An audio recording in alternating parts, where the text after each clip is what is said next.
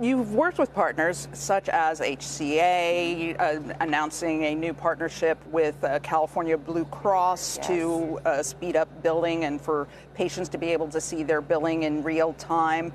And then there was also the deal with Ascension that was a bit controversial. A lot of people were concerned about Google and AI in the midst of healthcare and privacy concerns. Is that part of the reason that you've stepped back and taken more of a consumer approach now?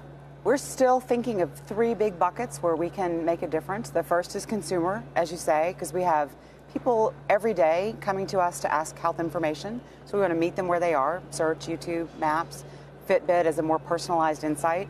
The second bucket is caregivers. So we still are working on tools like Care Studio that give information at the bedside. I mean, I'm a physician, and what you want to do is not have all that time hunting in the electronic health record, but spend more time looking at your patient and being a human. So we have caregiver tools, including cloud tools, like you mentioned, with Blue Cross.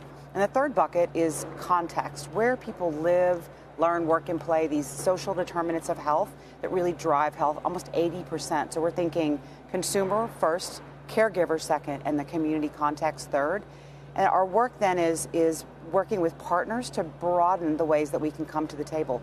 Mayo is a great example where we come to them. They've asked us for help with things like better diagnosis for cancer, for head and neck cancer, and better treatment. So we can leverage AI and we can leverage cloud tools. And they want to message to patients, so they want to take advantage of YouTube. So when we go to partners, it turns out that they want all of those things.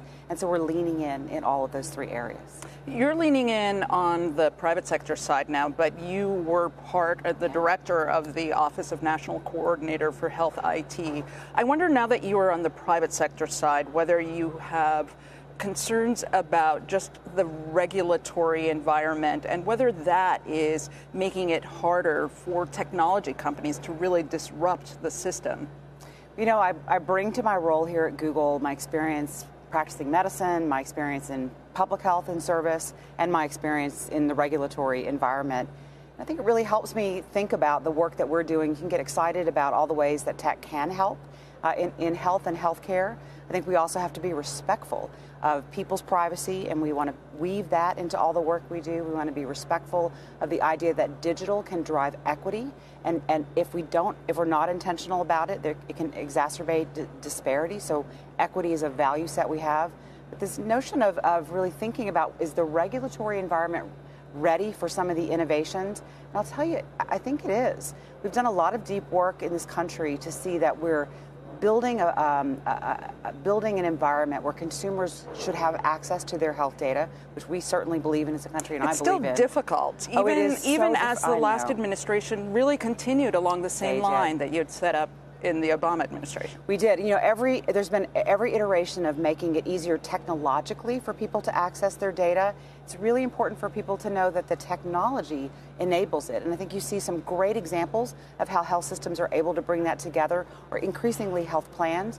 But we have to ensure that the business sector, that the healthcare sector respects and understands that we should be sharing that data with consumers so they can have more control over their health. You think it's going to be easier 5 years from now? Oh, absolutely. Because in the next few years, what people should be prepared for is the rules are beginning to take effect, and health plans and health systems are going to need to aggregate people's information for them. And we certainly want to be as helpful as we can in that space at Google.